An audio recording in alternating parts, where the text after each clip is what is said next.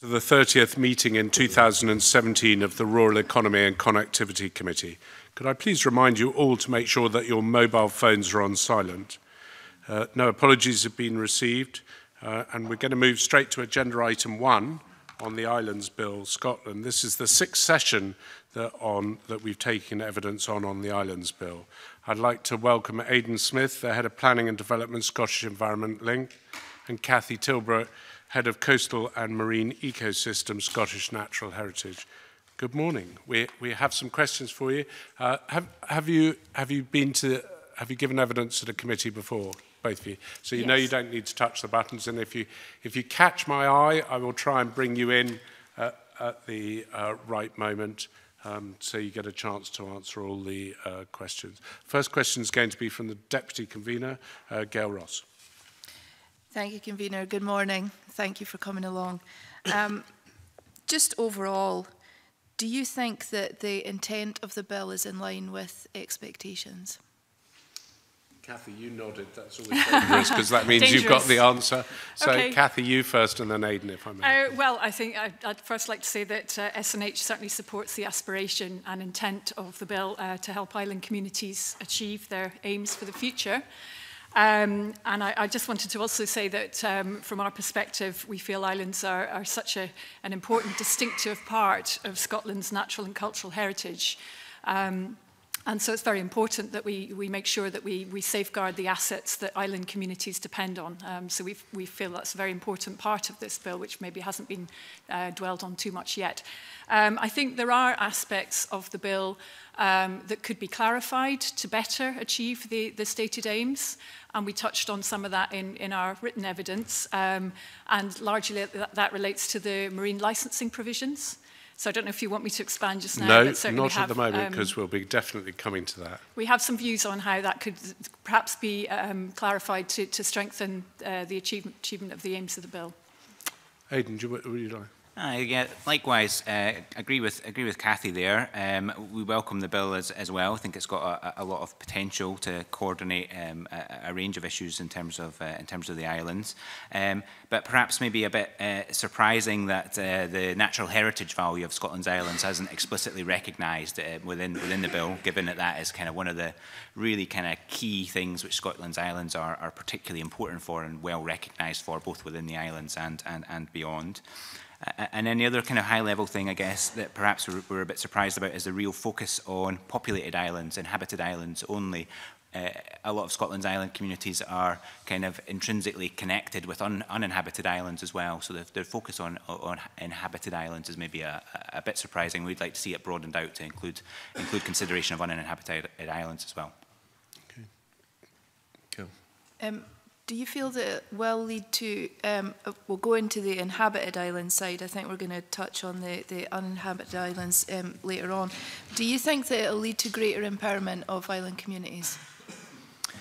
I certainly think it could do, yes, absolutely. It gives specific recognition of the unique circumstances that there can be on island communities and in island places, if you like. So it's got potential to do that, certainly. I guess a lot of the detail will be where the real difference is made, though. Yeah, I think I would echo that and just say that I think some of our views are that there are quite a number of existing provisions, some of which haven't really yet bedded in, that would also help to achieve the aims of the bill in terms of marine planning, the Community Empowerment Act, and some of these other sort of tools that are there. We're quite keen to just see how we make sure that this bill adds value to those, and we make sure that they're properly integrated with those other provisions. Yeah, good. Rhoda, did you want to come in on that? Or? Could I please, really to Cathy as much as anything. Do you see powers that are held by SNH at the moment that could be devolved to islands? I mean, I quite often hear from islands that there are things that they feel are being done to them, especially environmentally, rather than with them, and disregarding, I guess, the knowledge that they already have. And some of those actions have proved detrimental. Well, I'm disappointed to hear that feedback, and certainly we are very keen to consider how we can better meet the sort of requirements of the Community Empowerment Act and work with communities to involve them much more in decisions about things like protected area management. So we're doing a lot of work on that at the moment, and we are looking at pilot studies to see how we can involve, for example, local authorities and local communities in the management of marine protected areas. I think the feedback from our recent consultation on marine protected areas around Scotland was actually quite good, that we did make a real effort to talk to communities, to involve them, and certainly the feedback from a number of stakeholders was that that process had been much more effective in Scotland than it had south of the border. But I know that there are issues, and obviously we want to work to strengthen that relationship with local communities. So I'm very pleased to try to do more on that. Aeadan. Yeah, just on a kind of similar point, I guess. The thing is really that a lot of Scotland's island communities are custodians, if you like, of some of the best bits of Scotland's natural environment. There's absolutely no doubt about that at all.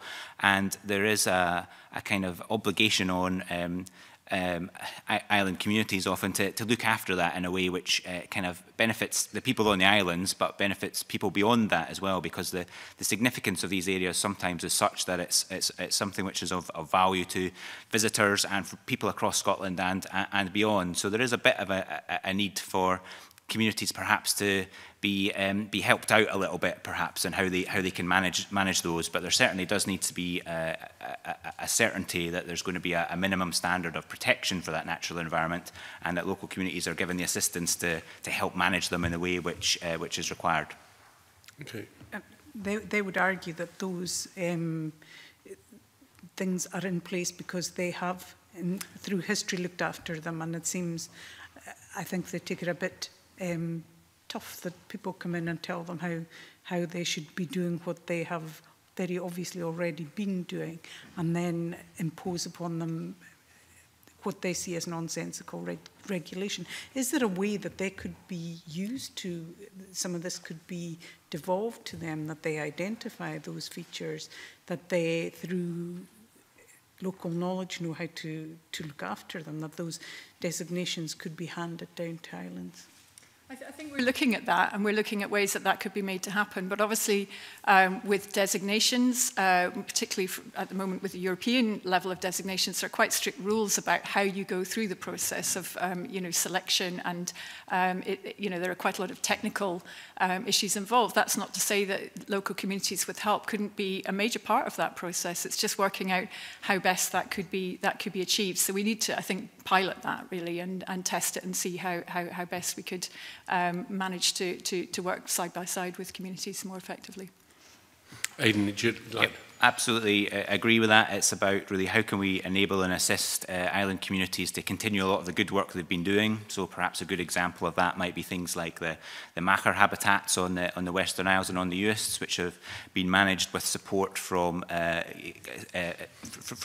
Scotland and the UK and from Europe. And as we kind of move forward, if the kind of Scotland's place in Europe kind of changes, we'll need to really think about how do we kind of keep that support going. And that'll be critical. It's a really kind of famous habitat. It's something which is valued both on the islands and beyond, and maintaining that thing and helping local island communities be able to maintain that in the future will be critical. Okay, I think we'll move on to the next section. John, that's you. Thanks, convener, and yeah, Mr. Smith, you've already raised an issue which I was going to ask you about, so I'll ask you about it anyway. In the clause section 3, it talks about the National Islands Plan. It specifically says objectives and strategy of the Scottish ministers in relation to improving outcomes for island communities. So that suggests that the Islands Plan will totally ignore islands that aren't inhabited, like presumably St Kilda. So what are your thoughts on that? And have you an alternative wording if we should change something in the bill in relation to that?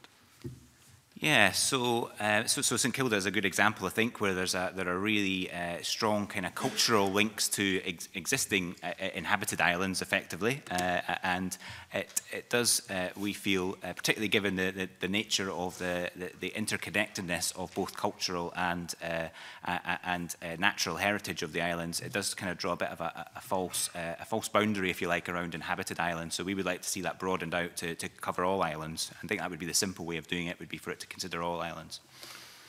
But I mean, I suppose the slight danger would be that, you know, communities then get undervalued if we just look at the islands. So if we said, for example, improving outcomes for islands and drop the communities, that might be a bit of a problem. I mean, I'm not asking you necessarily to rewrite the bill right now, but I mean, if we said islands and island communities, would that be one answer? Or? Sure, I think it's just about not drawing boundaries too tightly. So St Kilda that you mentioned is a great example where there is a long-standing kind of cultural and environmental connection between the Western Isles and as the main bit of the Western Isles, if you like, in St Kilda, and to draw an artificial boundary around inhabited islands only seems to be a bit against the spirit of what's trying to be achieved.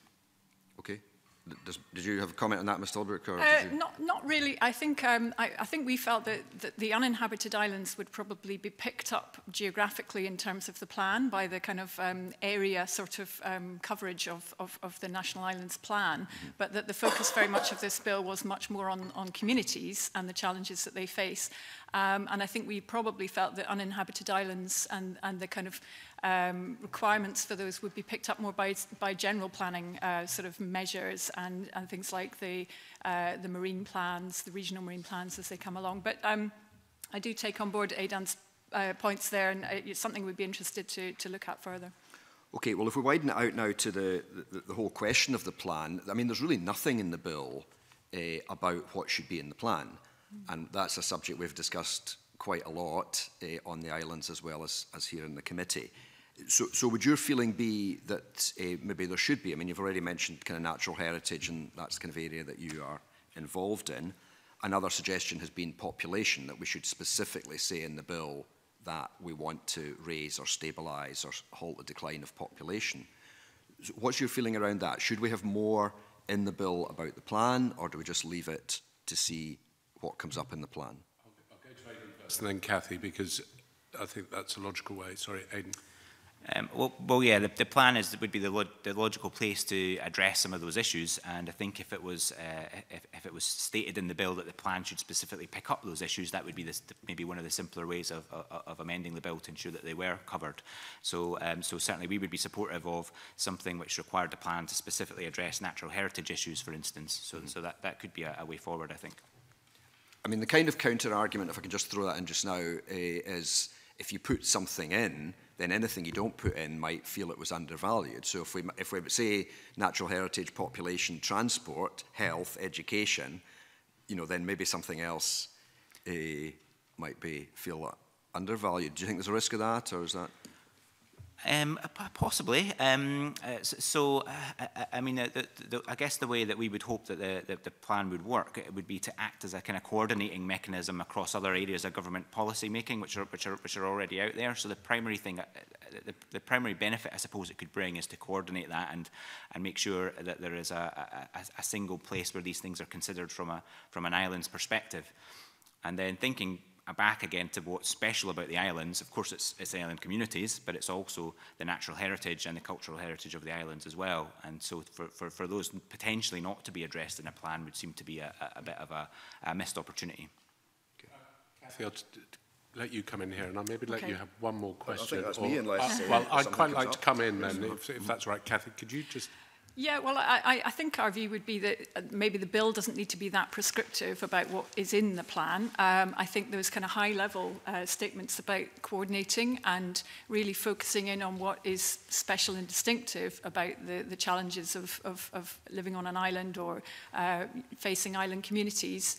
It's that kind of high-level steer, really, that needs to be in the bill, and then perhaps the detail will following the plan itself. But I would just come back to, you talked about the sort of population issues and the sustainability of island communities. And I think, again, it would just be to stress that so many of those island communities are very dependent on their natural resources and the surrounding seas.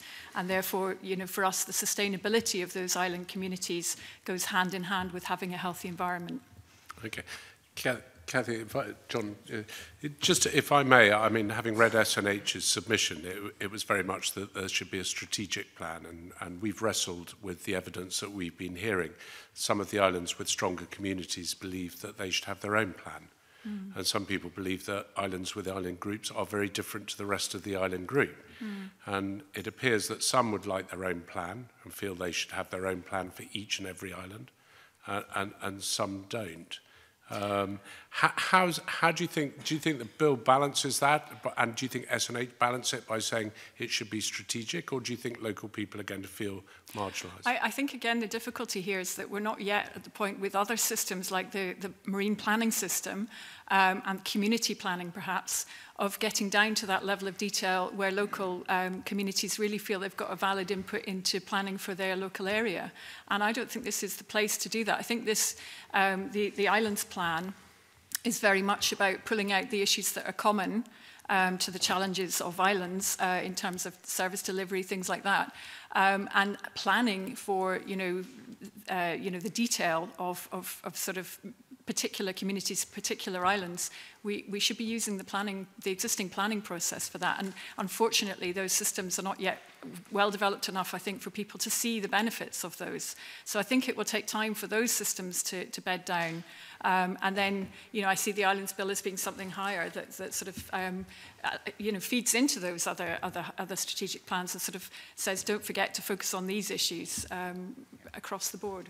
Aeadan, do you want to say something? Yep, I'd agree with that as well. So there are existing mechanisms under the Marine Act to produce regional marine plans, and the terrestrial land use planning system has got flexibility in terms of the area that's covered by development plans, and the land use strategy also has got potential to provide a bit of a hook for thinking about wider land use as well. And I think those sort of three areas are perhaps better for setting a vision for local places, whether that's a marine area or a terrestrial area, than perhaps this is, which is more about the issues which are in common across island groupings. Okay, we're going to move on to the next section. Mike, that's you. Yes, I'm going to focus on the issue of the shorthand we're calling island proofing, and my questions really are directed in this section to Cathy as representing SNH. SNH is number 28 in the public bodies that I mentioned in the bill. And the bill is saying that relevant authorities like SNH must have regard to island communities, carrying out its functions, and must prepare an island community impact assessment in relation to policy, strategy and service. In your written evidence to us, you say SNH have a balancing duty already through the Natural Heritage 1991 Act, requiring us to take account of the interests of local communities. Rather than an additional process, we would prefer to adapt our internal approach to this duty to meet any new requirements. So what you're saying to us in your written evidence is that actually you do this already. Is that right? Yeah, I would hope we do, and I think we need to really look at it carefully to see whether there are any aspects that would be tightened up, and I think a national islands plan would help with that in terms of highlighting the kind of issues that we need to always remind ourselves of. But I think what we were really saying there, and we would obviously still comply with the terms of the guidance in terms of how we report on that, how we make sure that we're monitoring properly what we're doing. But I think we just felt that it was more efficient to amend an existing process and just make sure we're covering this new duty, new requirement, rather than having another parallel sort of process. Well, my question runs very much from what you just said. In that case, how do you do it at the moment? How do you island-proof your policies and strategies and plans? Because the worry on the islanders that we have spoken to on the islands, on various islands, is that they want to avoid public authorities sitting in Edinburgh or Glasgow, wherever they are, to avoid a situation where you have a tick-box exercise and that they feel consultation is extremely important. And I know in your written evidence you said also that your systems, you want a system simple and quick to apply, including any consultation requirements. But that sort of implies that you're not sure whether consultation is important, whereas that's not what we're getting back from the islanders. Sure. I think dialogue and communication is really important. I don't know whether there's going to be a requirement for formal consultation.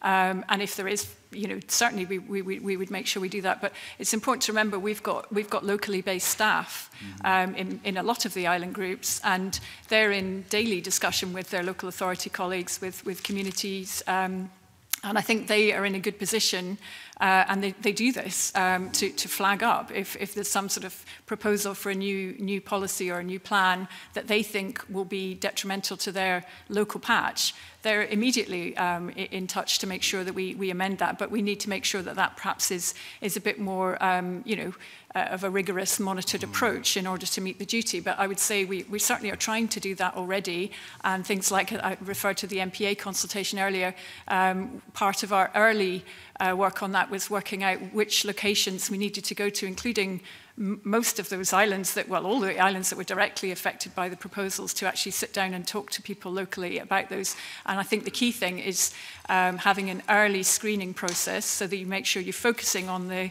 most relevant policies and plans, and then you're in a position to influence those before they get you know, too advanced, because I think there's a danger with all of these things that you leave it to the end and then you fill out the box to see if you've island-proofed. It's too late by that point. You need to do it right from the early stage and make sure you've thought about, you know, island issues or the issues of other remote mainland communities as well as you develop your proposal.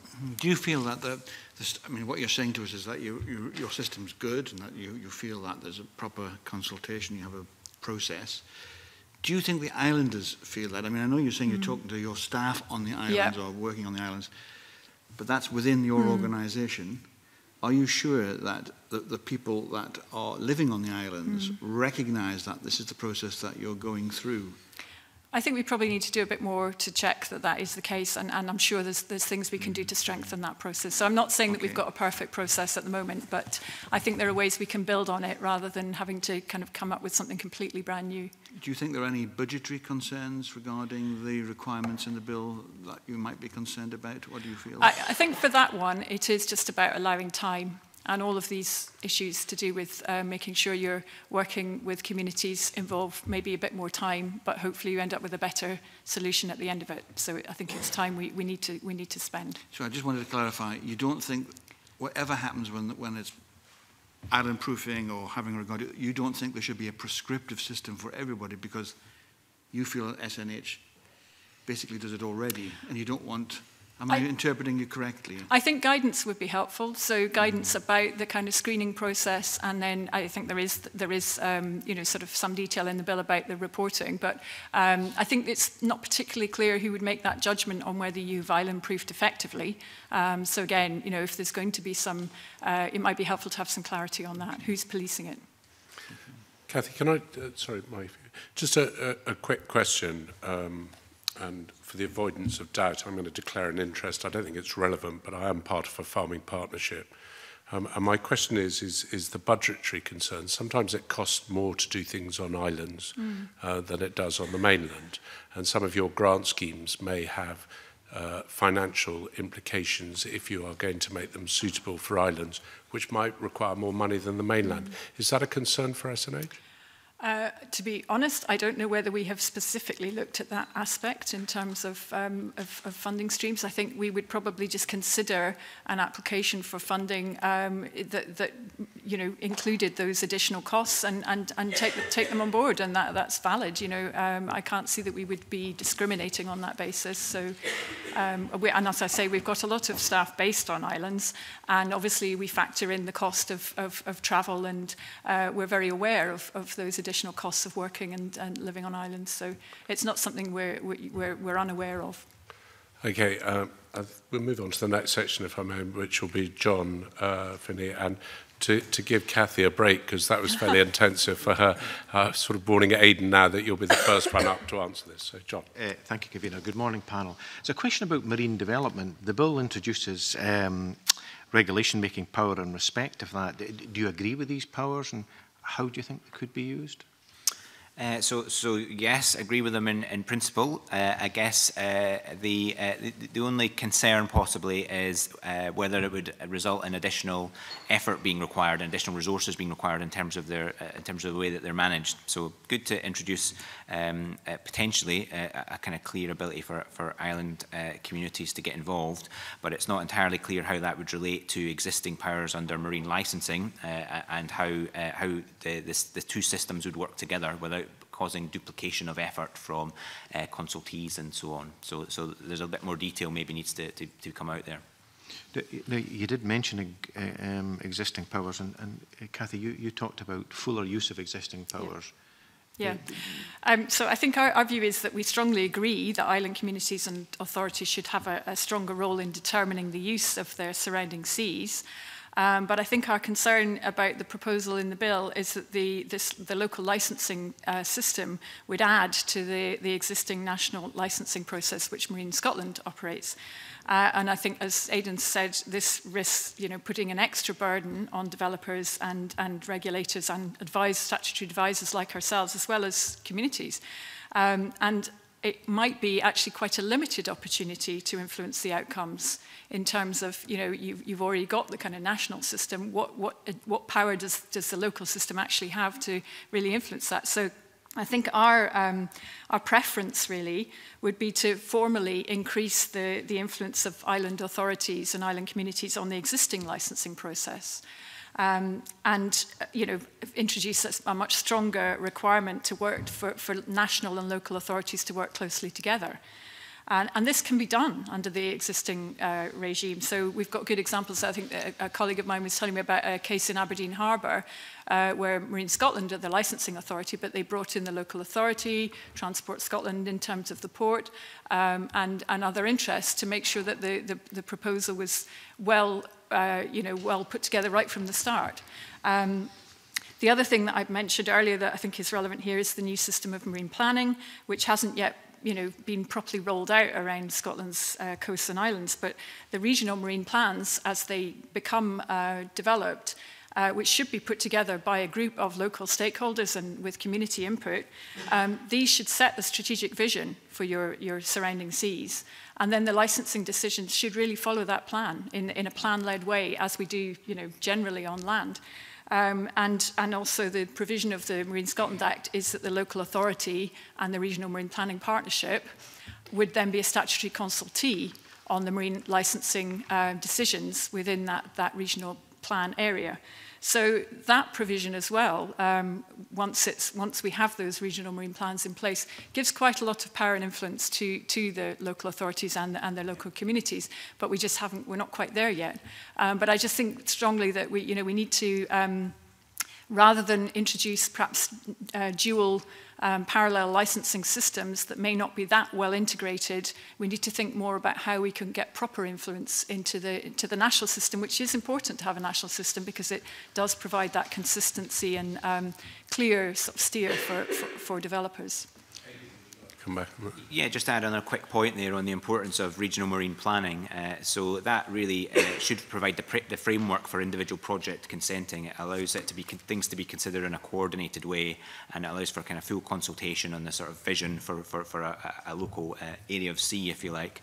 And there's some good work happening on regional marine planning. Shetland is doing some really good stuff, but elsewhere things are a bit slower. So it would be really important to get the planning system sorted out, maybe even in advance of the licenses system kind of being adapted, so that we're kind of able to make decisions in that framework of what everything wants to look like with a wider vision. I'm going to come on, and indeed I will ask you how that would differ in practice from the provisions set out in the Orkney and Zetland Acts. But to maybe push a bit more, the perception is this is devolving.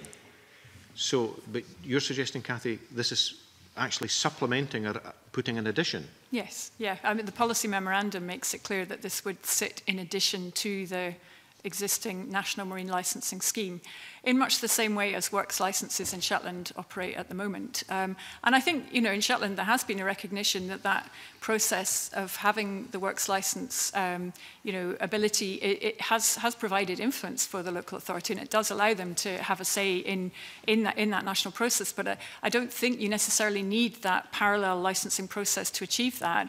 I think it would be very useful, and we'd suggested this in our evidence, to actually do some work to see what the effects of the Shetland approach have been, and what developers think of that, and whether there are better ways to achieve the objectives of actually having local influence in the licensing processes, which is really what we want to see. So if there is duplication, does the potential exist to lose the central element of it and retain the local I think that would be quite difficult as well, in terms of a very, you know, we're still at quite an early stage in terms of, as we said, marine planning. Even the marine licensing system has, you know, not been in place for that long. We're still learning lessons. We've got very innovative development activity in our seas, very challenging development activity, particularly in relation to marine renewables. And I think it would be very hard for individual local authorities and, you know, regional planning authorities to deal with that without some kind of national overview. So I think it's better to stick to the national system, but just make sure there is proper local influence into that system, at least for now, at least until we get to a more mature stage. Aeadan in. Stuart's got a question, and maybe I could come back to you in a minute. So, Aeadan. Actually, just agree with Cathy there. I think that was very well made. Yeah, that point is good. Okay, Stuart, do you want to come in, and then I'll come back to you, John? Thanks, Convener. I just wanted, in the narrow instance of Shetland, where there are related powers that fishing interests have, which are out with the scope of this, that appear to operate very successfully. And that's my view, may not be your view. I just wonder how that relates to planning delegation, because there is an interaction between local exploitation of natural resources and planning, developments arising from planning. And I would come from a position that the more communities control in a sustainable way natural resources, and the need for that to interact with us, that would be good news. But you kind of are saying something that is different from that. So specifically in Shetland, from what knowledge you may have of the control of natural resources that is specifically available in Shetland but not elsewhere, do you think that gives us a model that we could implement elsewhere? Or is it something that is probably, that might just be particular to island groups rather than more generally coastal groups? No, sorry, did you? Yeah. It shouldn't be specific to Shetland. I mean, I think the provision there is use of a regulating order. It's not related to the licensing system. No. It's separate from that. I think, you know, we would certainly encourage that to be maybe worked on by inshore fisheries groups elsewhere, to you know, come up with sustainable ways of managing their local resource. And again, I'm sounding a bit like a broken record, but the links into then marine planning to try to make sure that fisheries management is well coordinated with all the other activities that are going on in that area of sea, and for, you know, again, local communities to have a say in all of that. But that's not going to be addressed by any kind of licensing provision. And actually, I think, and again, RSPB mentioned this in their evidence, there's some confusion in the terms in the bill about the sort of the way that licensing, you know, the activities that could be licensed under this bill are a bit different from the Marine Scotland Act. And so, for example, you know, placing of materials or pontoons and things like that, I don't think is covered by the wording of this bill. So there's, again, a bit of a confusion, really, about how the two systems might sit together. Just briefly then, and I would come from this position, that the exploitation of the natural resources should be the paramount consideration. Are you suggesting it should be the secondary one that's secondary to planning? Not in any way saying it should be secondary. I'm just saying that I don't think there's any suggestion that we would be bringing fisheries management under a formal marine licensing system. No. But we need to make sure that the mechanisms that are in place for managing fisheries are well coordinated with other activities through planning.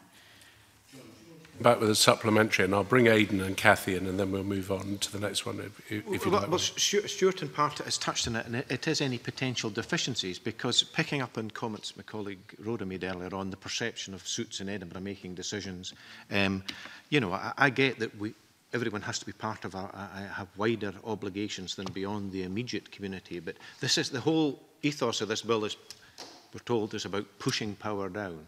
I'm wondering, is marine development something that should be specifically mentioned in the plan? Any linkages with that? Because certainly I wouldn't be supportive of everyone operating as an island on their own as regards all the protections that are already there. And finally, if I may just throw in Brexit and any implications that you see from that, please. And then we'll move on to Jamie. Sorry. Yeah, so I think that point maybe highlights the risks of things getting considered in isolation when actually they're interconnected. And I guess we saw one of the potentially big benefits of an islands plan is being bringing those different sectors together a little bit. So terrestrial planning, for instance, is considered separately from marine planning, and then resource use is considered separately again. If we've got something which allows us to kind of think about those in a coordinated way at a strategic level, that could help coordinate things and kind of set a bit of a vision for how we want to make things more sustainable, both at sea and on land, because there is no doubt there's connection between things, and the fisheries activity is perhaps a good example. And I think that would also make things more robust if and when we do get into a situation where the framework that we've currently got from Europe changes, if we're able to kind of have something in place which kind of provides that strategic framework, that could be quite helpful. Cathy, do you want to come in, and then I'll move to Jamie? I don't think I've really got anything to add to what Aeadan said there. Thank you. Okay, Jamie, yours is the next question. Thank you, Convener, and good morning, panel. I might just press a little bit further on some of the points that John was making, and for the benefit perhaps of the record.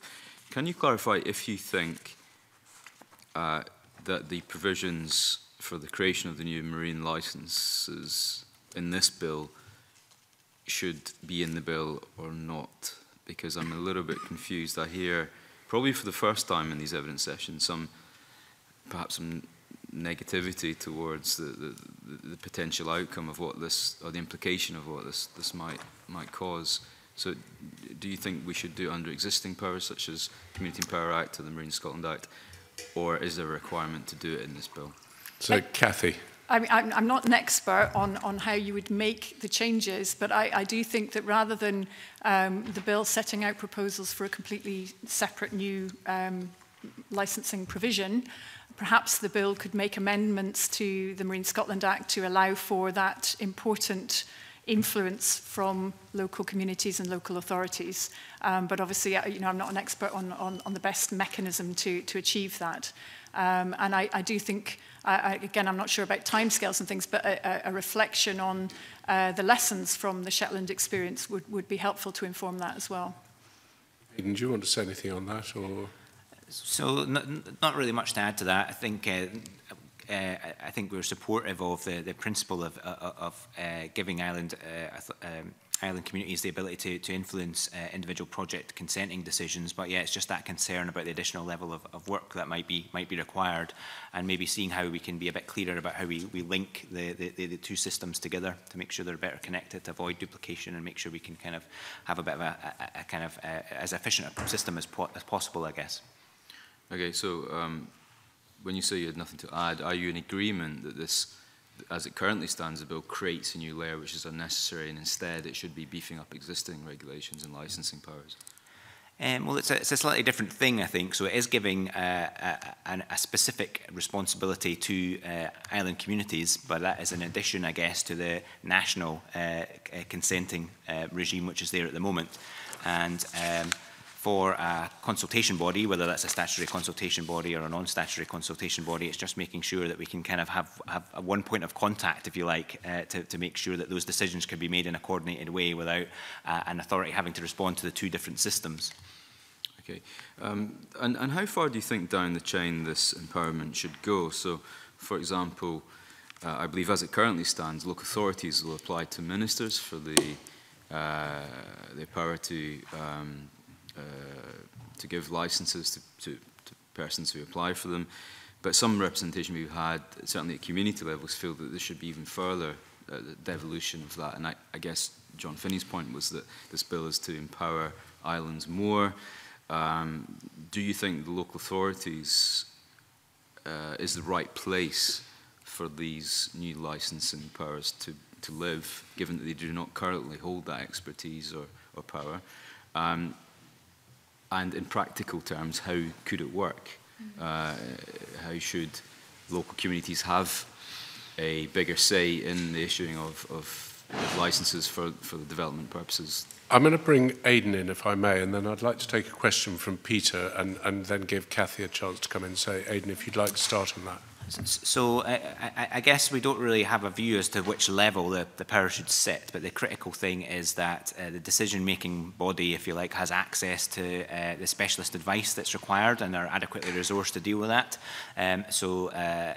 Development decision-making can be complicated and result in quite significant changes, particularly to natural environment, but also to communities themselves as well. Yeah, having access to kind of particularly specialist advice is the most important thing. Okay, Peter, do you want to come in? Yeah, thanks, Convener, and good morning, folks. I mean, the bill allows local authorities to decide whether they want to take up these powers or not. So obviously there is a chance that some will and some won't, and this will, lead to inevitably to some inconsistency and possibly some confusion as to what rules and regulations there are out there. Given that is the situation, do you feel that is a correct decision to allow the authorities to decide or not? And if you don't think that freedom should be allowed, should there be more of a national licensing scheme so that we have consistency across the board as regards to these powers? Cathy, that's coming to you. Okay, well, I mean, I think to be honest, we have the national system. I think the devil is in how you make sure that we get effective local influence. And coming back to the previous question there, it is about how you even in the if local authorities are having that influence into the licensing decision process, how do you make sure that communities have a voice in that? I don't want to pass the buck, but I think that's a question for local authorities to sort of really carefully consider how they achieve that. Go back again to marine planning process where as I say, the marine planning partnerships, which should be very inclusive, would be a statutory consultee on licensing. So they would have a say on those national licensing decisions. But I think it is really about making sure that we end up with a process where not just the quite limited powers and provisions that are talked about in terms of being devolved in this bill, but also decisions that are being taken on a reserved basis. About oil and gas or about defence type issues, that there is some sort of local input to those decisions as well. So we need to make sure, I think, that whatever provision we end up with, it covers the broad range of issues that local communities will want to try to influence, and not just quite a narrow range of things. But I take your point, there will be potentially some inconsistency, and particularly in relation to, in the bill, it also talks about not just some authorities might take this up and some local authorities might not, but also then flexibility about which types of activities they might want to include and which would be exempt. So again, another layer of potential difference and possible confusion. So I think there are quite a lot of issues here to be unpacked. I'm actually going to bring Fulton in here because his question sort of builds on that. So I'd like to bring him in, and then I'm going to move to Richard. Thanks, Convener. Yeah, my question is what we've been focusing on over the last wee bit. But I suppose I'd be interested to think what both the panel members think about.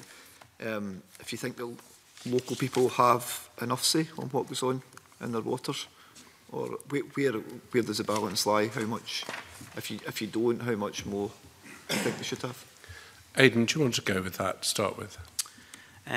Well, the bill as proposed at the moment would certainly add some extra opportunities for local people to have a say in some development decisions which are happening in local waters. So that seems to be a kind of positive thing in terms of local engagement.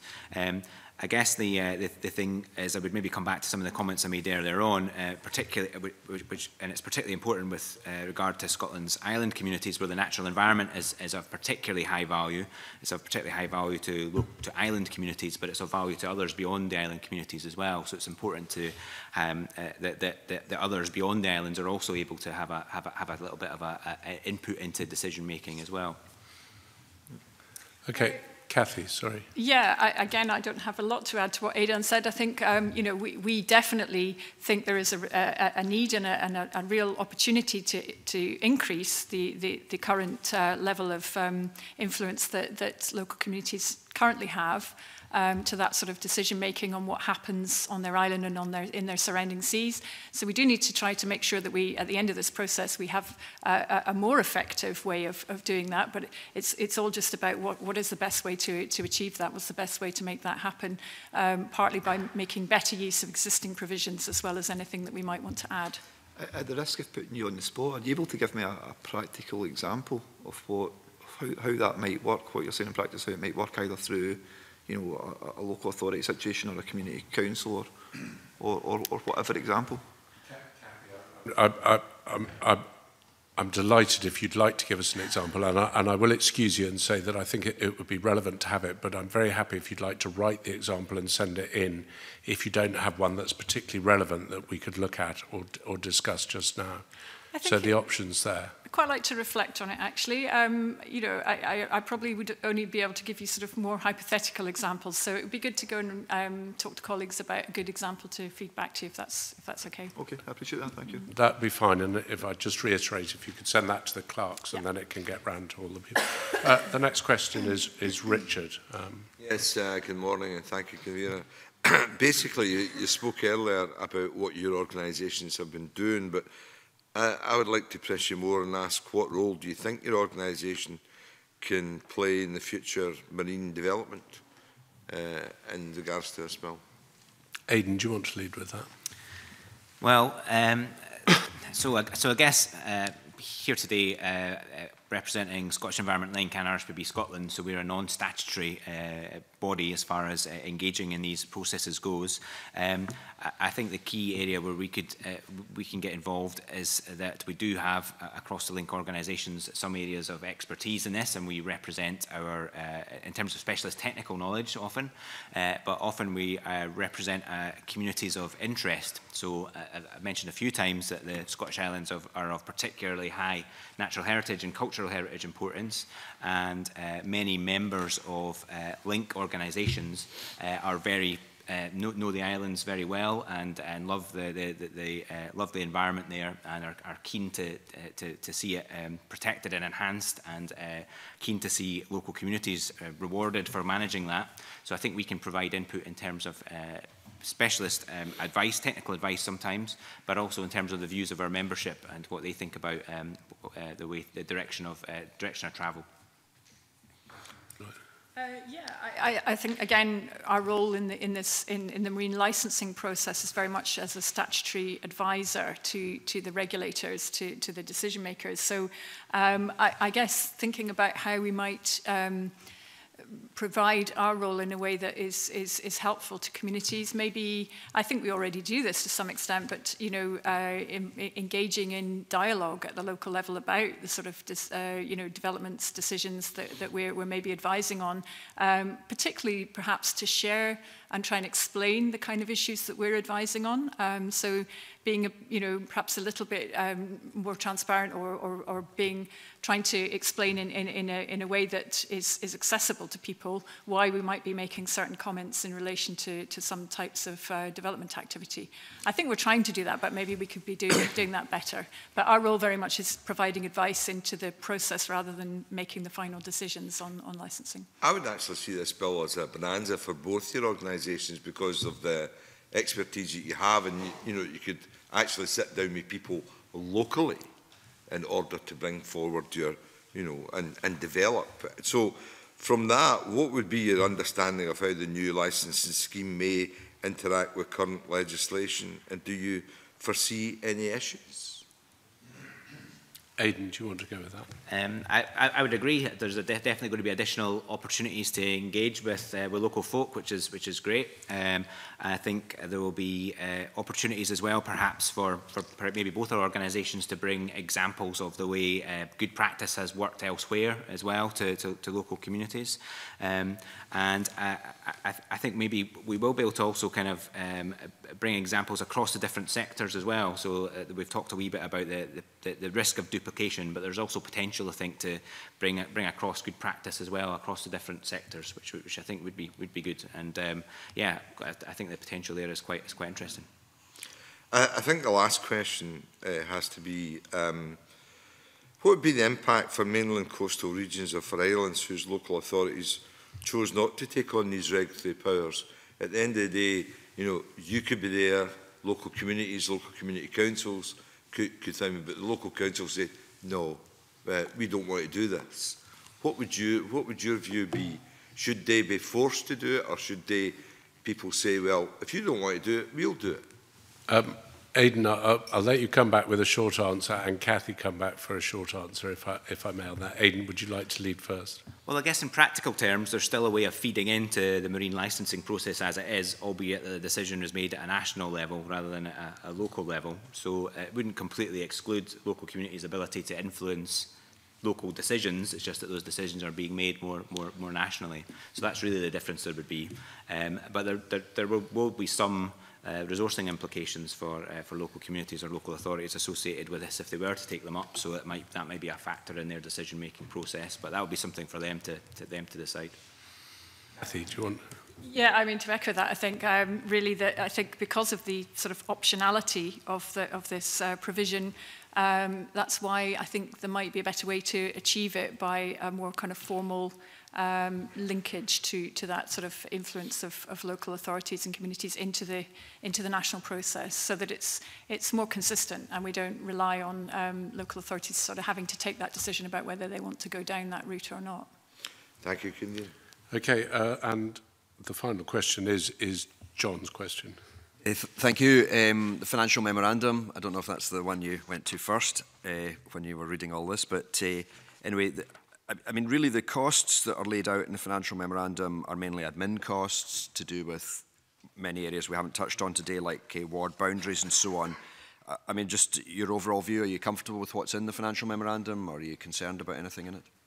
Cathy, would you like to go first on that? I have to confess I didn't spend a lot of time perusing the financial memorandum. I mean, I think our view is that, you know, a lot of this, as I said earlier, I think is good practice, and there will be some cost attached to it, but it is about basically investing the time early on in the processes to do good consultation and to have that dialogue. I think if you are going to make sure that for example, island proofing decisions that are taken would then be amended, you know, on the influence of the, you know, what the island proofing has identified, then there's probably potentially a cost to that. But again, it's a cost that should be found, because it's, yeah, I mean, for clarity, the financial memorandum would only talks about the admin side. It wouldn't build a new hospital or anything like that. So, I mean, I don't have, I'm afraid, any basis to know whether that's accurate or not. But certainly, from our perspective, we would, you know, we would make sure that we have the budget to carry out the new duties. Aeadan, do you want? I had a quick look at the financial memorandum. I haven't assessed it in detail, but I thought it looked reasonable and realistic. That's really as far as I could comment on it. That's fine. Thank you. Okay, thank you very much. That comes to the end of that evidence session. Cathy, Aeadan, thank you very much for coming, and thank you for giving evidence to the committee. I'm now briefly going to suspend the meeting to allow a changeover of witnesses. Thank you.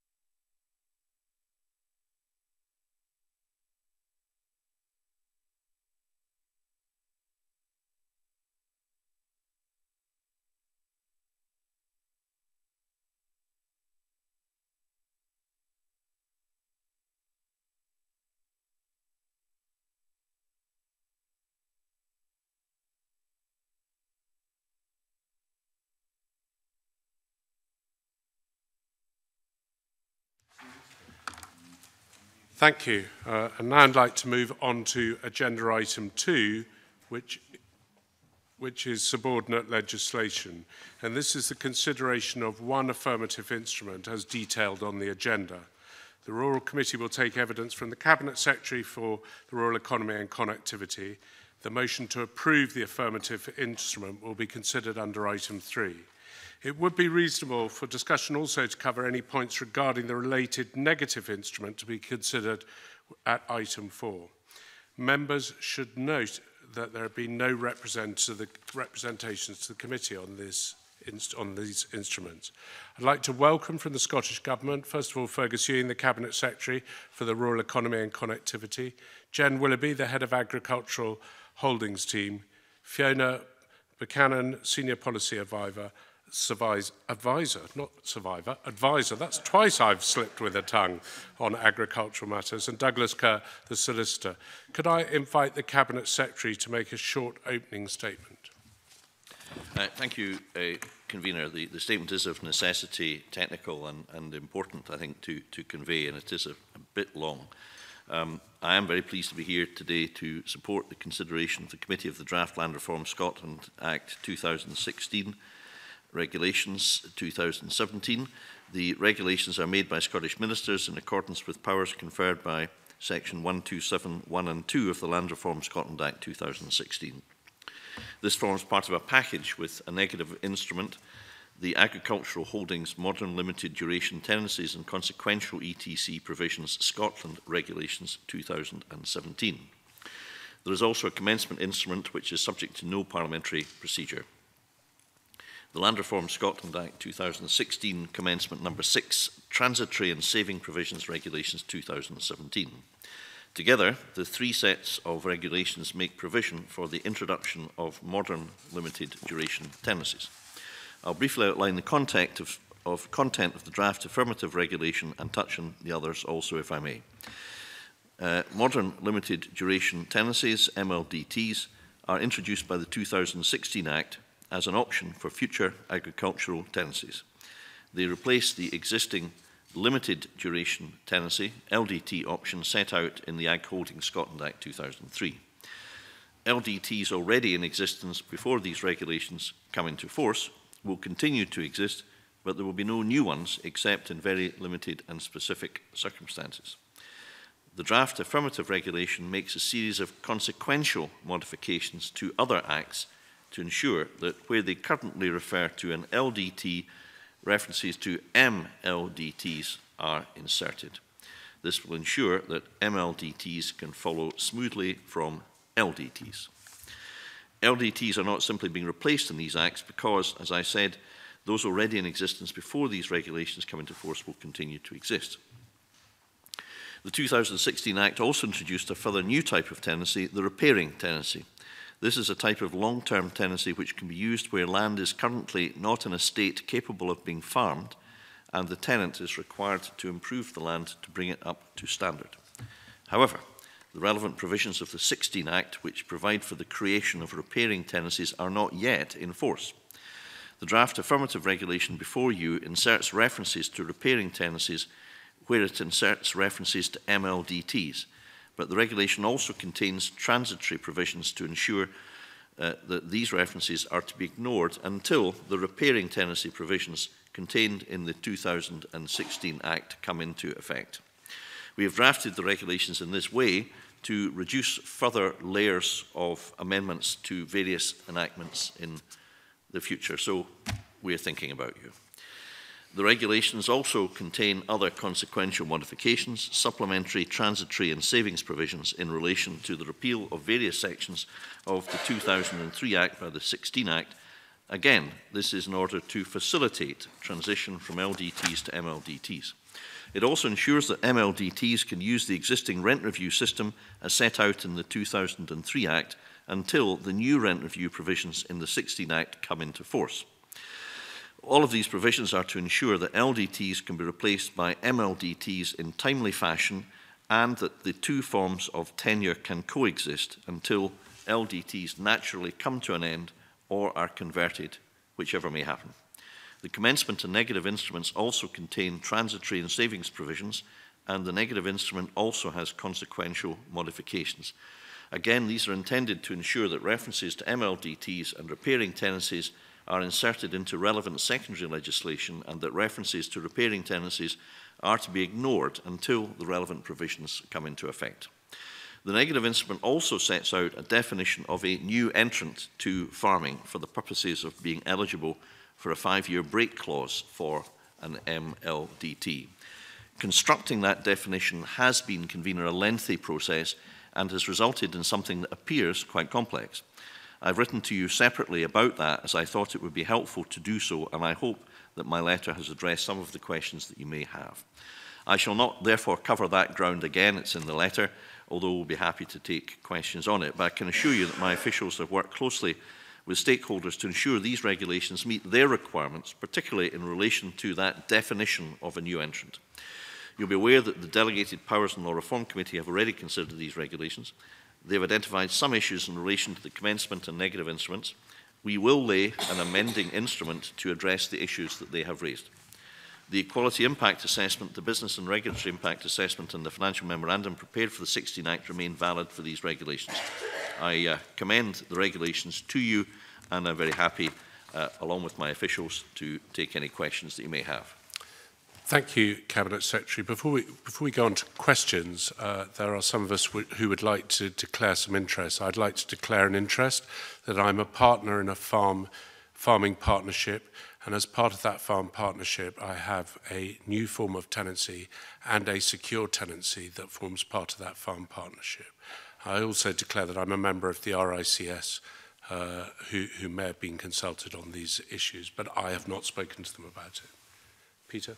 Likewise, I would like to declare interest as being involved in a farming partnership in Aberdeenshire.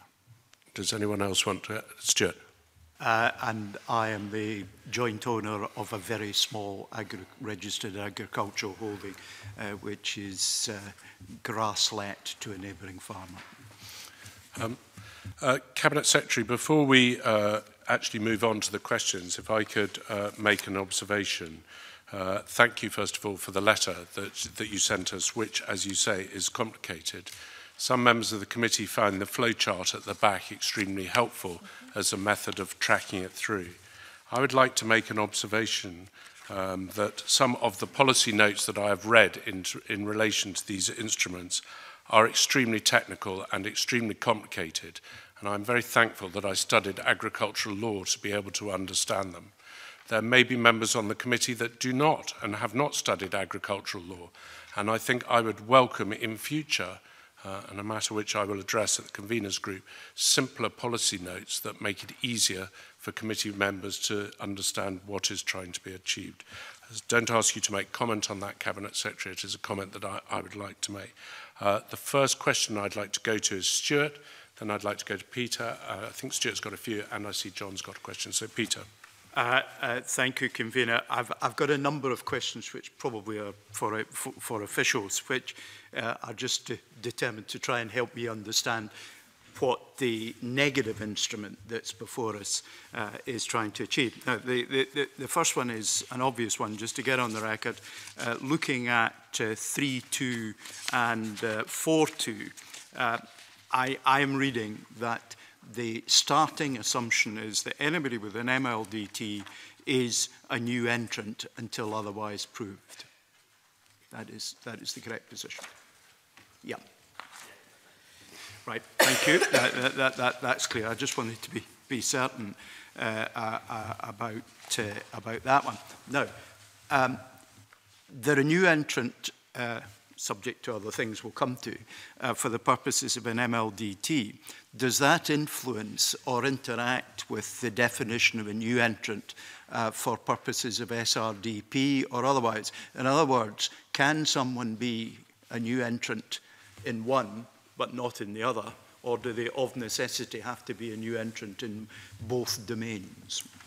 I think technically you can be a new entrant for one and not the other. This is purely for the purposes of MLDTs and whether you get a new entrant, whether you get a break clause in your lease.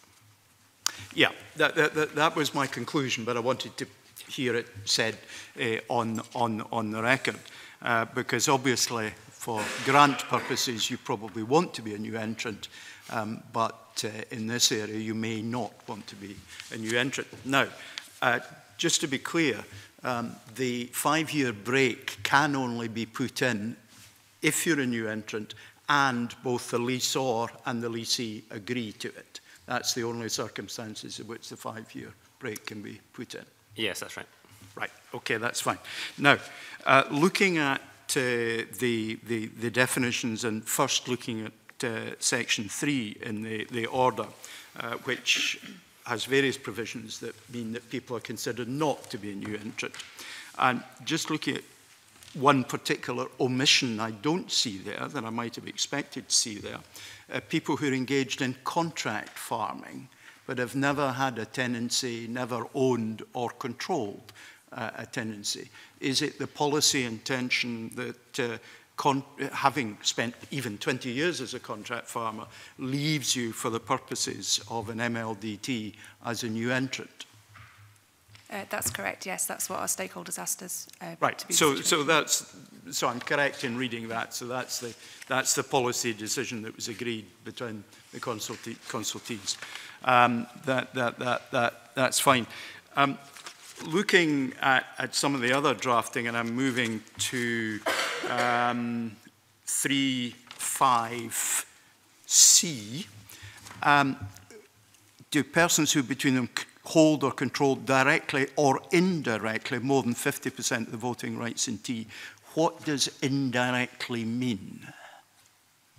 I think it's designed to cover situations where they might hold it through another legal person, for instance, or they don't, the right isn't in their name specifically, but they still have an ability to exercise that.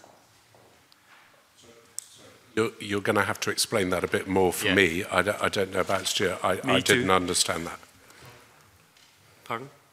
Sorry, I think it would be, you would have a, what you commonly class as a front man. Someone in front of you.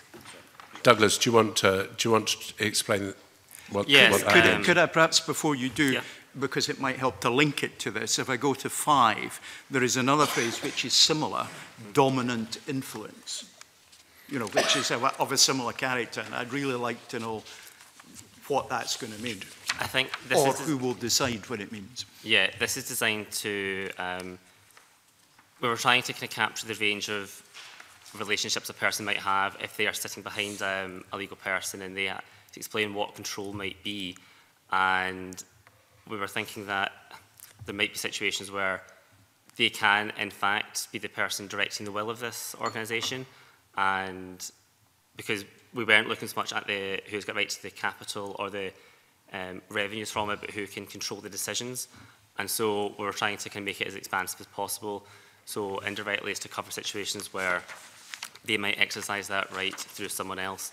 For instance, they might hold the right in a legal person who has the right to vote in that company, or in dominant influences if they can force their will, essentially. So it's to say that they have got more influence than others. Right, and to be clear, what I'm taking from this is about operational decisions related to how farming is conducted, and quite independent of ownership and financial benefit from farming. Yeah, that was a policy intention.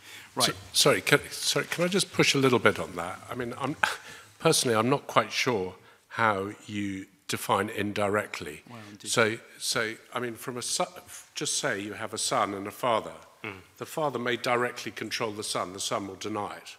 So legally, if you take that to court, you won't be able to prove it, because it'll be a situation that's not proved. So as far as the law is concerned, I struggle to see how, by putting it in here, you are achieving anything that can be enforced.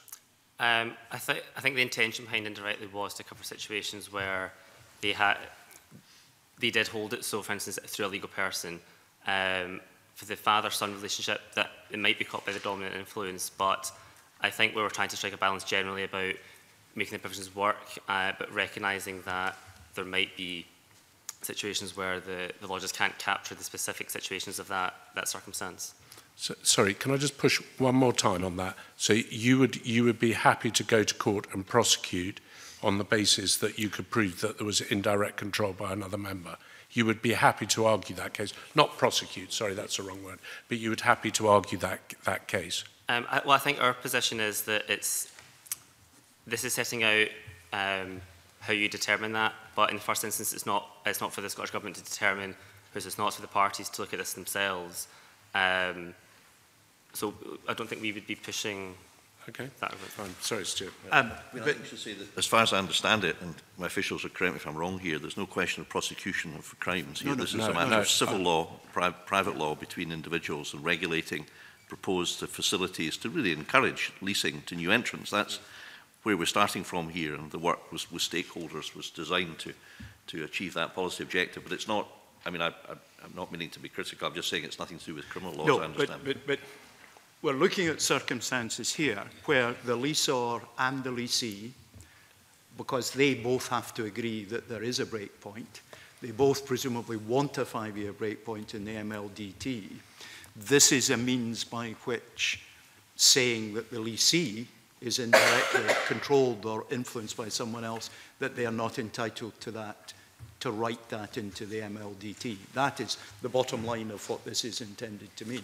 So it presumably, in policy terms, is something that's not expected to happen terribly often, where both the leaseor and the leasee want the MLDT to have the 5-year break, but there is considered there's indirect control. That will be comparatively rare in policy terms. Is that a fair comment? Yeah, I would expect so. I would expect that. Yeah. So I am feeding you the line in the hope that you will say. But equally, can I just be clear whether dominant influence, which is in 5, essentially is the same thing expressed with different words? That's trying to get to the situation where the party can control they can I'm trying to express their will, and their will can determine the operations of the company, where they might not have a specific right, and that's the kind of capture situation where the legal person might not be in the kind of structure that we normally think of as. I think it would be helpful if you can give us an example, because having been involved with companies in all sorts of ways, I sort of get it, but I'm not sure I do. So I'm a bit like Edward, who's got some legal training, I've got experience, and I still don't quite get real circumstance. Would the committee, what might be useful is if we can write the committee separate on this point to explain our thinking behind it? Well, the committee's kind of in a position of having to report to Parliament today, and we're with, and I think if I'm correct, convener, the date at which this comes into operation is only 4 weeks away. No, you're right. I mean, we have to make a decision on it today if the Cabinet Secretary presses it. Well, this is negative, remember. Negative, sorry, yes. Sorry. So we do have to make it. You're right, Stuart, thank you.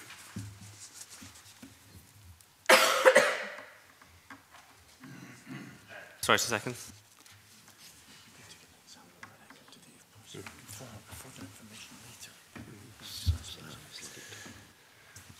Douglas, are you able to give us a... Yeah, so I'll just grab the colleague. We think one instance might be, for instance, if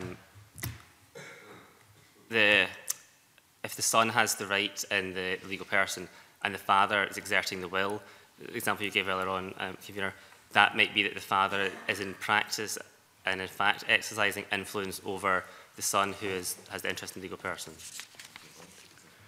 And indeed, so really the use of the phrase dominant interest, influence in one part and indirectly, essentially comes down to basically the same thing. Yeah.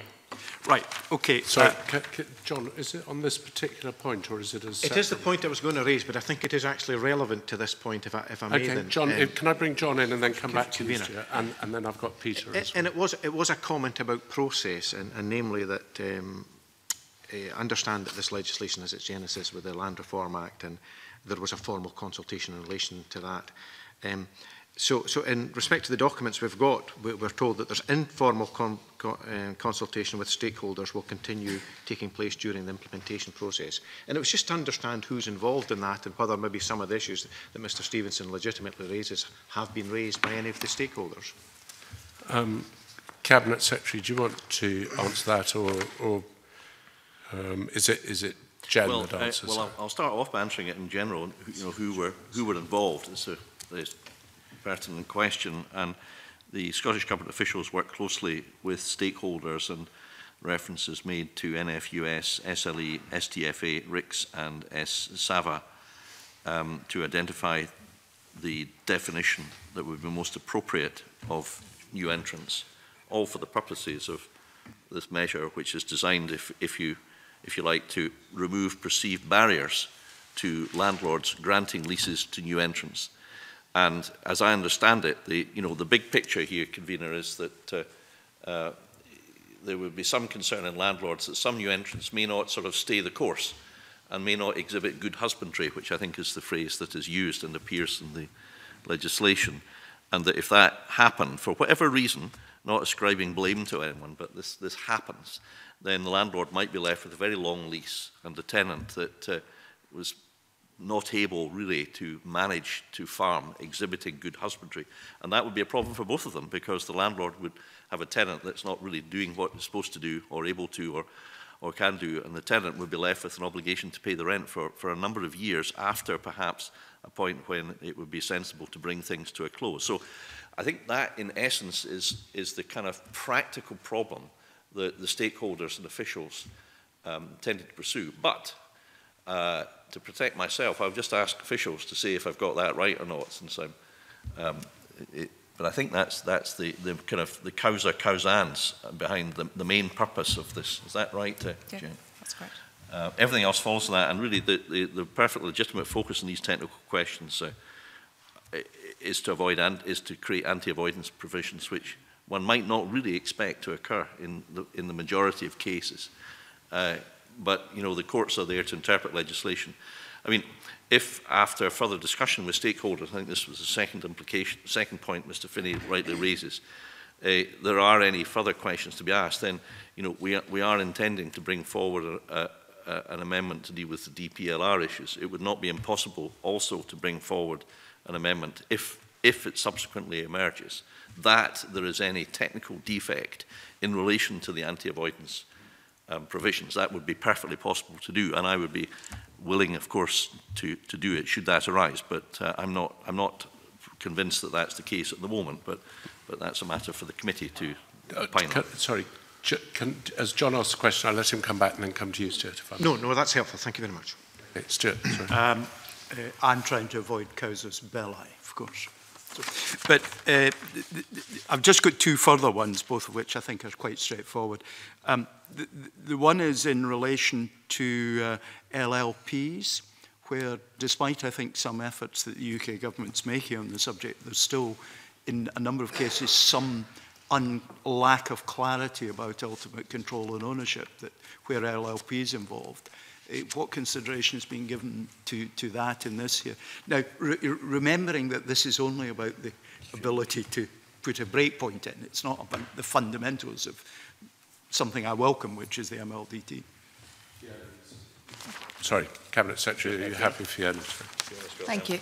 And with regard to LLPs, you'll be aware that there have been recent changes to the law made across the EU to start to tackle those particular issues, and the Scottish Government officials are working with colleagues to explore opportunities to ensure that the industry is fully aware of their legal obligations in relation to LLPs, particularly for the agricultural sector, because we're working quite closely with Companies House, and Companies House have contacted everybody with an LLP within the agricultural sector and asked them to confirm their details, which has resulted in some individuals coming back and saying LLPs for them have ended, and we are in regular correspondence with them. We're happy to share that with the committee as we progress in that area. There are 504, I think, I'll have to confirm that in writing, Scottish limited partnerships that are agricultural ones. However, it may be that the paperwork isn't in place in relation to the LLPs, and that's what Companies House are exploring at present for those individuals in the agricultural tenancies. I think that's very helpful and quite reassuring. Finally, my final point, there may be others. In section 5(2), it refers to equivalent persons.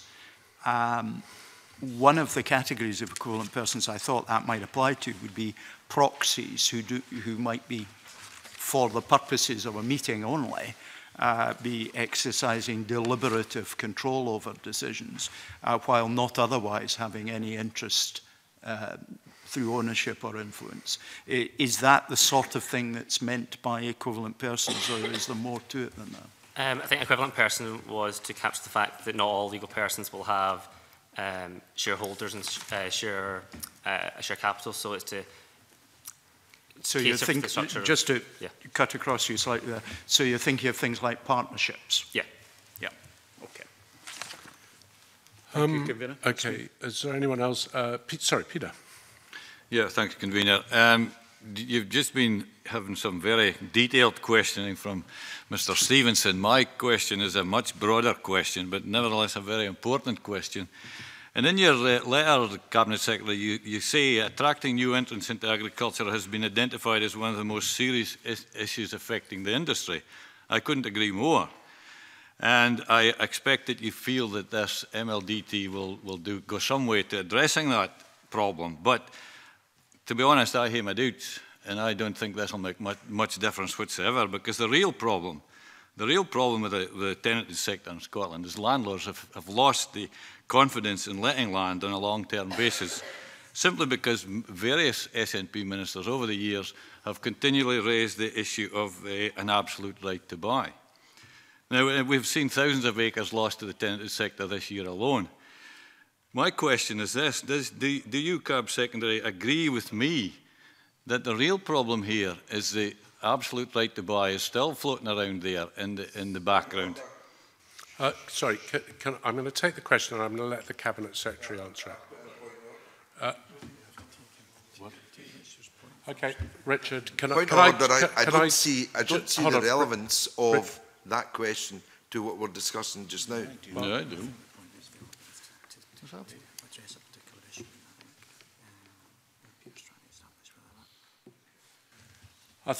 I think the link is that there's trying to identify the way to increase tenanted land, which is the aim of the MLDT. And Peter's trying to provide a link. I take the point you made. I'd like to let Peter finish the question, the Cabinet Secretary to take it, and then Richard, I believe you have a further question.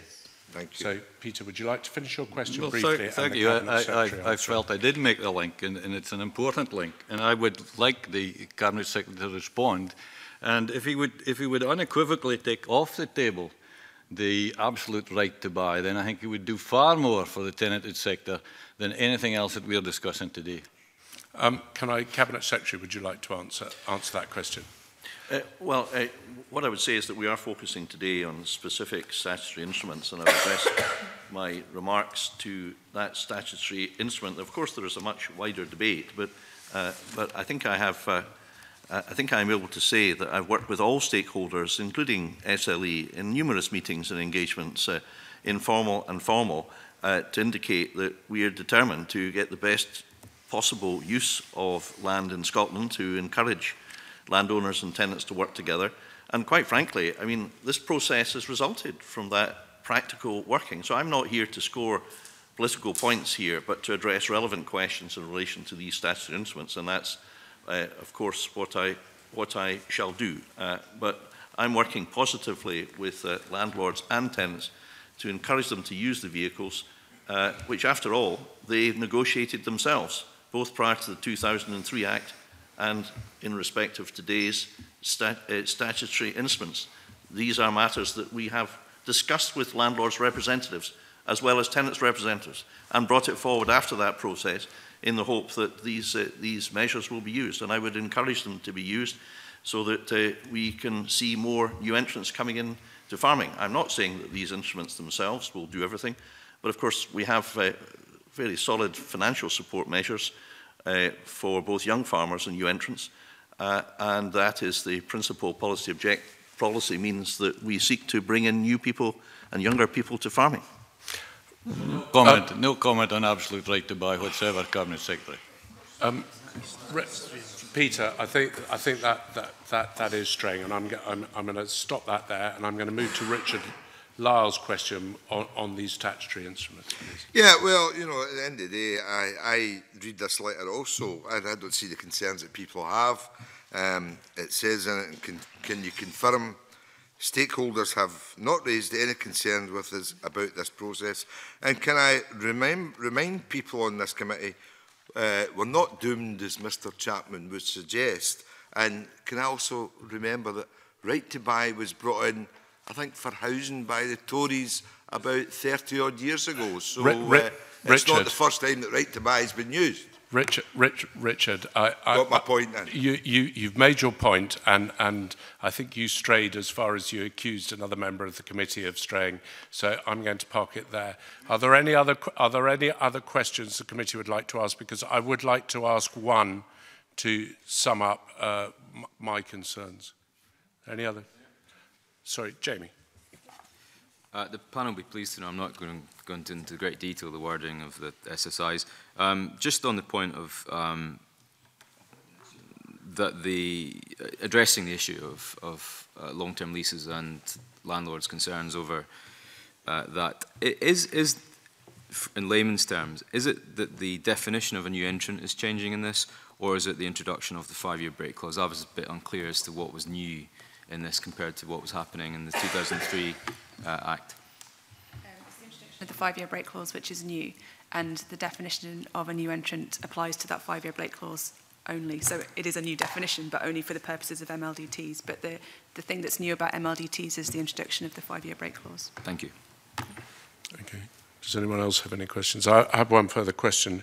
Is in relation to the points that were brought up from Stuart regarding equivalent person, dominant control and indirect control, it seems to me that you're trying to sweep up a variety of interests that could conflict with the aims of the bill. It may be that those actual definitions don't necessarily work, and it would be nice to have an assurance from the Cabinet Secretary that if the aims are not achieved by those sweeping up phrases, that he will look at further legislation to sweep them up, as is intended to do in the legislation. Well, of course, if there are, and this applies to the generality of subordinate legislation, any manifest flaws that are brought to our attention by anyone, then of course we will study them, and if persuaded that there is indeed a flaw in the law, we will take steps to correct it. Of course, we're happy to give that assurance. Okay, thank you, Cabinet Secretary. Could I ask you if there are any closing remarks you'd like to make at this stage? That I would ask you to make them brief, if possible, Cabinet Secretary. I would commend these measures. Thank you. We're going to now move on to agenda item 3, which is the formal consideration of motion S5M 07896 in the name of the Cabinet Secretary, asking the Rural Economy and Connectivity Committee to recommend that the Land Reform Scotland Act 2016 Supplementary, Consequential, Transitory and Saving Provisions Regulations 2017 be approved. Can I ask Cabinet Secretary for you to move the motion as described above formally, please? Formally moved. Are there any further comments that the committee members would like to make? No. So the question is that motion S5M 07896 be agreed. Are we all agreed? Yes. That is agreed, and that concludes consideration of agenda item 3. Can I suspend the meeting briefly to allow witnesses to leave the room and thank the Cabinet Secretary and his team for attending the meeting today. Thank you.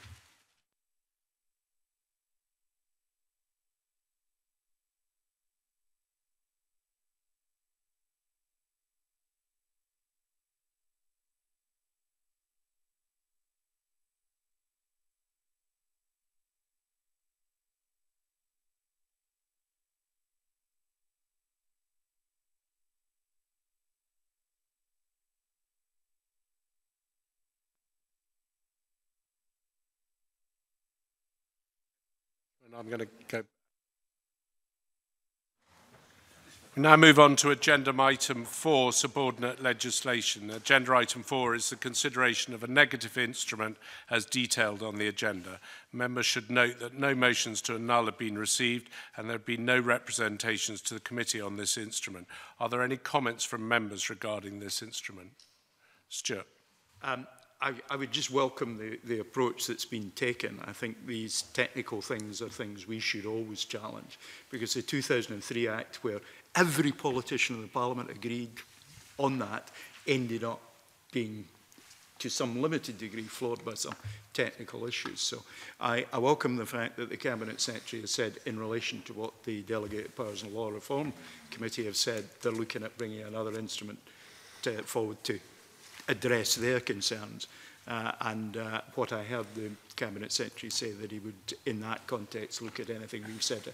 I, for my part, have not identified any changes that I would encourage him to make, and I thought it was a useful, important point to flush that out from his officials. John. I think in any switch between two bits of legislation, I think the transitional arrangements are absolutely key. What I took reassurance from was a couple of things, namely I've had no representations in respect of issues made, and there's ongoing engagement from the people who should be engaged with on this issue. So I would leave my comments. Does any other member of the committee wish to make comment?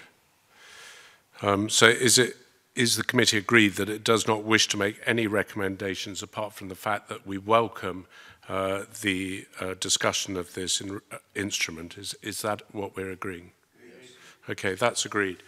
Therefore, I'd like to move on to agenda item 5, subordinate legislation again, which is the consideration of a negative instrument as detailed on the agenda. Members should note that no motions to annul have been received and there have been no representation to the committee on this instrument. Does anyone on the committee wish to make any comment on this instrument? Is the committee therefore agreed that it does not wish to make any recommendation in relation to this instrument? That is agreed, and that concludes today's business. November, where we'll be taking evidence with the Minister of Transport on the Islands Bill, and we'll also have an evidence session on the rail services with ScotRail Alliance. Thank you for your attendance. And that's the meeting closed.